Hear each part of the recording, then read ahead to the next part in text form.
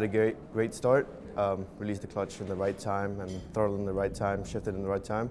I got squeezed with Max. We were side by side turning into turn 1, and I think he didn't see me and he just turned and we collided. And from there I had massive understeer everywhere since this after turn 2, and I think it's either a front wing problem or a wishbone problem, and we have to check. I haven't seen the video, so Max already apologized, and yeah. I had massive understeer. That's why my lap time wasn't as great as the 2 guys in front. I was struggling in the fast corners and also a little oversteer in the slow corners, which suggests that I had a broken front wing or a wishbone.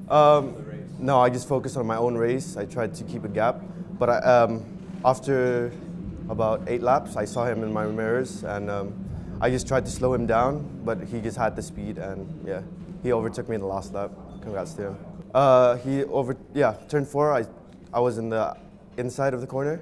I had a slow exit, and he just took me and squeezed me out in turn 5, and that's where he overtook me. No, we have new tire, 3-lap tires for tomorrow, so starting on pole for tomorrow, looking good, and I hope I can finish the race first. So. Right, congratulations. Thank you. For tomorrow. Thank you.